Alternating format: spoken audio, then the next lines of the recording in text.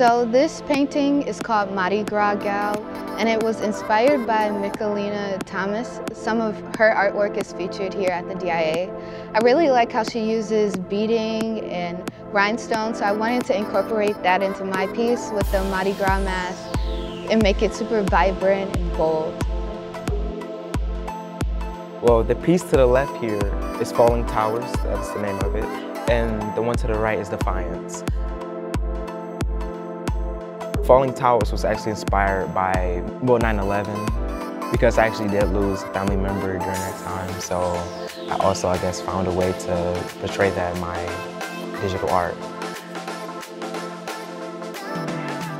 The color-wise, I get a lot of inspiration because I like greens. They look good on my skin tone, so that's mostly why I like them. And the pattern itself, you can't just choose a random pattern. You have to choose one that will go with the color schemes.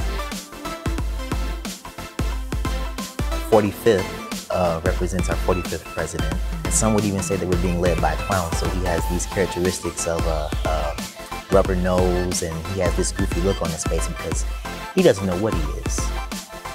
Someone's work that I really admire is Paul Cézane's. I really appreciate his ability to really play with realistic, but also he was able to make it look unrealistic. And I really like how he kind of plays with your eyes there. And I actually try to do that in some of my work. This actually was my first ever wire sculpture. I was working on doing names, and then this was the first sculpture I actually ever did. Well, really my whole family is based around a bunch of art and stuff, so I've kind of been surrounded by art a lot, and I've kind of, I guess everything kind of fell onto me because I'm the youngest, so I got a little bit of all their skills. I wanted to challenge myself, but I also wanted to have, I guess, a concept with it. For yin, I was looking at ancient Japanese art, and so I wanted to mix it with more of a modern style also. So I used the background of the clouds, and then I just did my own thing with that one. Kehinde Wiley is my favorite artist. His work is paintings, but how he do it, he used African Americans, but he depicts them more of royalty as if they did back in ancient times.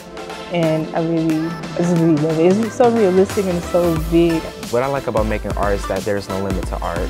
We start off on a blank canvas, like a blank anything. You can just make something so beautiful. You go through it, and when you come out finished, just like, this is exactly what I wanted it to look like.